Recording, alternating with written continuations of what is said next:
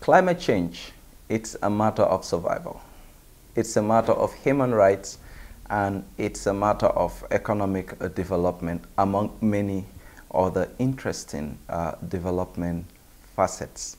In the Gambia, through the Banjul Climate Caravan, we are telling the Gambian story, how Gambians are facing day in, day out with the climate crisis. Being part of a continent that contributes 4% to global emission, we are telling the Gambian story on climate change. The Banjul Caravan is designed to influence strategies, national targets on their position regarding adaptation, mitigation, and climate finance. The caravan, which started in Birkama by the young volunteers of the environment. These organizations stand against injustice on climate change. Climate justice. When do we need it? Right now. When do we need it? Right now. The coastal villages of West Coast region are also another area where climate injustice is taking place. It's a blessing to see young ones volunteering, and that's to volunteer their time to be able to participate in this. I see a lot of excitement around it, and I know that from the government's point of view, regional governors, local governments are going to be very, very supportive to make sure we have climate justice. Climate justice is huge if you hear it, but it's a universal stuff. So it's something that is affecting the whole country, the whole world. In reality, without climate justice, a lot of our society, especially the Gambia, the underprivileged get affected to a way that we don't actually see it until it affects us. And if you look at it, the whole world is affected. You look at global warming, how the reality of it, how it is hitting the whole world. So unpredictable everywhere. But the most challenge is the people who are actually poor, the underprivileged, and the Gambia happens to be part of that. These areas are known for sand mining, and there are many activities that are conducted there that affects the land areas. In terms of climate issues in West Coast region here, I think this is one of the most affected regions in the Gambia. If you look at the different assessment that has been conducted by either NDMA or either NEA and other relevant institutions, when it comes to sand mining, you will understand that this region is mostly affected, most especially the coastal villages we have in the West Coast region. If you also look at mining as well, for gravel and other things, you will understand that this has created havoc in many parts of the society, and it is still increasing. With the West Coast, where we have most of us, especially this year, have been affected with the climate change, the justice is required. A lot of polluters are not the ones actually who it is affecting. So the reality is we need that safety net to be able to help our people. So the need for us to converge here today to do an activity of this nature is quite very important, because it will help us to look way forward. What do we need to do as people of this particular region? How do we put our efforts together? How do we synergize our efforts? And more especially with the young volunteers coming forward, engaging young people, engaging different stakeholders that are very key in addressing issues of climate change in this region. I thank the EF people, the youths who are in it, but most importantly, the ability of this government to accept that there is climate change and to have a conducive environment created by this government to help us actually achieve what we all want, which is climate justice. So I thank you, and I look forward to doing more things with you in the future.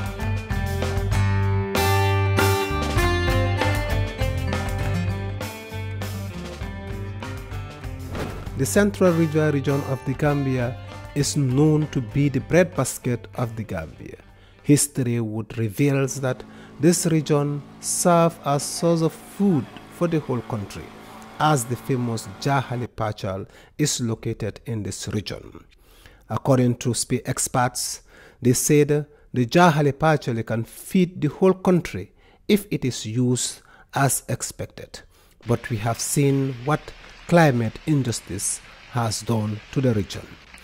Climate justice. When do we need it? Right now. Climate justice. The climate change has caused a lot of negative impact in the Central River region and other parts of the Gambia. In Central River region, we have seen how deforestation and other inhumanitarian activities have contributed to climate change. I am pleased to inform you some of the effects of climate change in CRR. Few amongst them is deforestation. You know, most of the big trees now are no more existing due to several factors: bushfire, human activities, that's cutting down the trees, grazing, expand farmlands. So that has done a lot of deforestation. Mbediamu kang nying alhawala falingolla min kam batandi janto. Tonya nga bata kuol soto ala bake janto. Munem follow ti na yiribal be banta boy la janto. Because ni tata ni momoje iko ha nga lansino soto forest le nga lansino soto forest le. Forest be mansa kundale koto. Na do kuode ntel mu fara do kulalati. Na fara do kuo albani alhawo men fokante ayem batandi bake sai ayem batandi dalila jumala katini ye do kuo ke ila do kuo ni ya do ku te fen sotala wo bata wo fango mo bata da kolyari ngol balam sai entel nata ajube sai ni ye do kuo ke foka pare fanan sama kono ni ye firo ke jiolota janni wo fir fengo be funtila janni jiyo bina akatinyaro la nati sai fereti je foy sumuru yeta faroto ni muruta faroto fanan banko kengo be banta foka pare ni fonyo nata yedo kuwo mun ke ni fonyo nata abe ka lale mune yo sabu e kanyi yir kunto mun ka wulo kono wole yo sabu wo dal wo mun nabata ko ya rimbalati.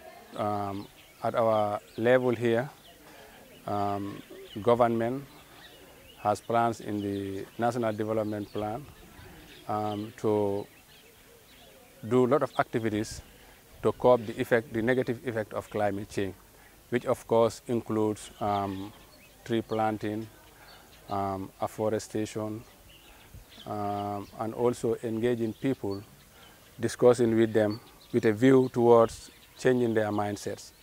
Because human activities is very, very crucial when it comes to climate change. So now people are encouraged to grow trees, to plant trees, and also to protect them, to ensure that these trees that are planted are also taken care of for them to grow to maturity. In the North Bank region, during the caravan, we looked at loss and damages. Deforestation is not also an exceptional in this region.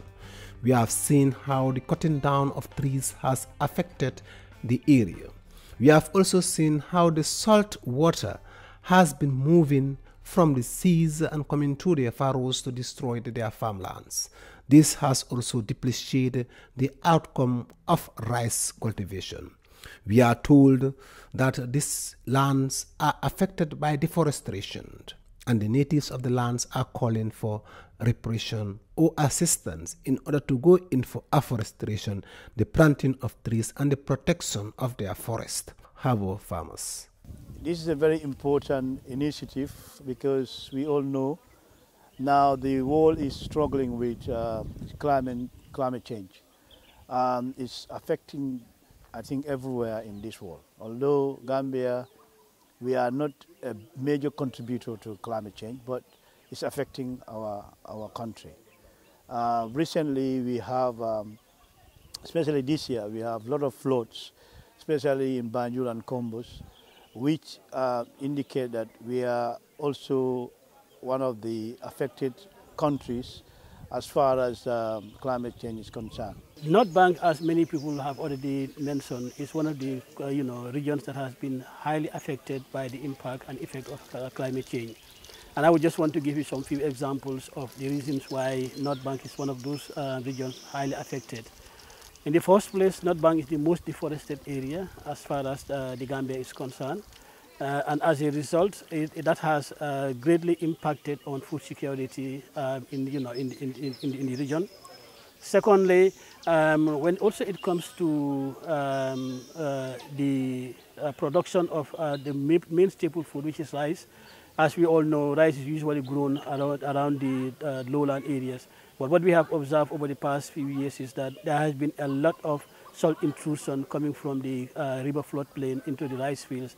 As a result, destroying most of the rice fields that people used to grow rice in. As we are speaking now, many years ago, people in North Bank were able to produce enough to last their families for 6 months to 1 year. But nowadays, you would hardly be able to have a family that can feed itself from their produce for a period of not more than 3 months. For the rest of the nine months, people have to depend on imported food, and this is the direct, impact and of the effect of climate change. Tree planting is another way of mitigating climate change, and that is why some young people have engaged in the nursing and planting of trees. We are empowering youths and women to engage themselves into tree planting, because we believe tree planting is the best way of mitigating climate change. So in our region, which is North Bank, we have realized the region has serious land degradation and deforestation. So that's why we thought it very worthwhile to engage ourselves into tree planting. The main objective of this setting of this garden is basically to help rural communities replenish their forests and gardens in order to plant more trees in their forests and gardens in order to attract more rainfalls. So, however, we are also helping small farmer holders and communities to help them to plant more trees in their forest.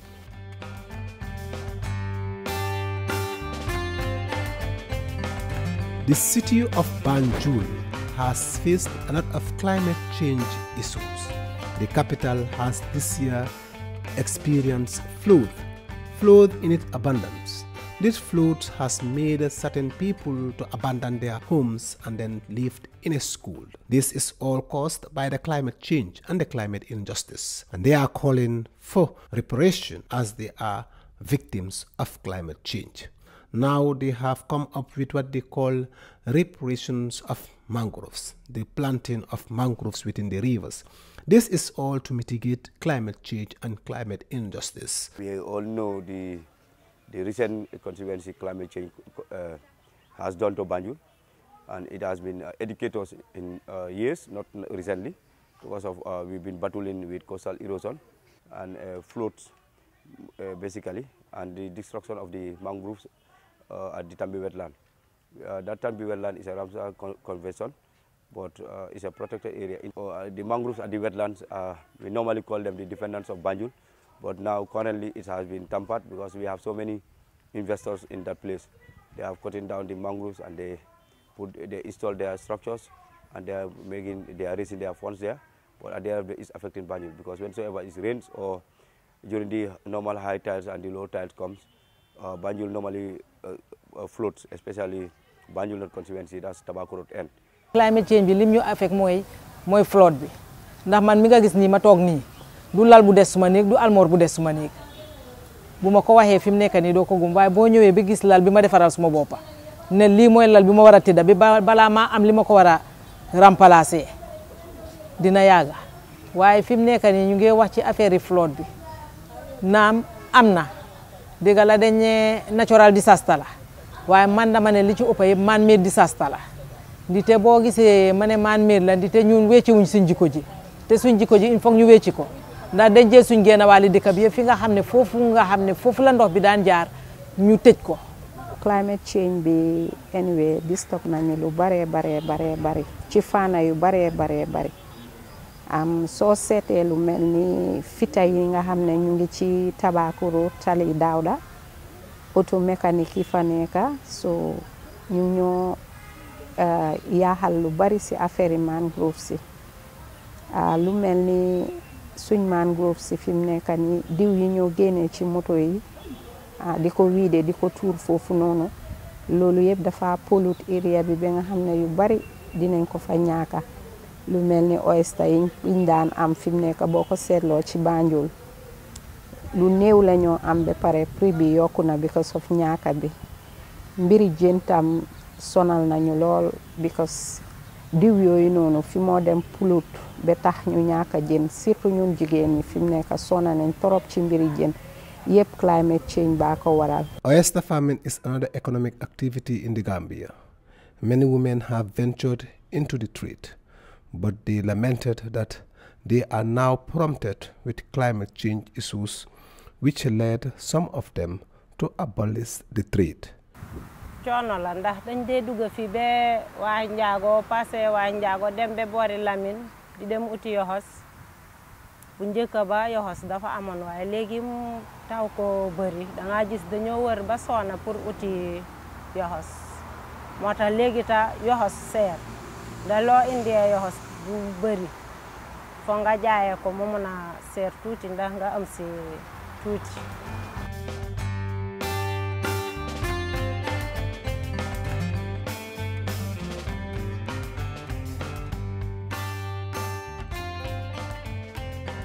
For many years, African story have been told by experts, by researchers who don't even feel or experience what the true African is facing.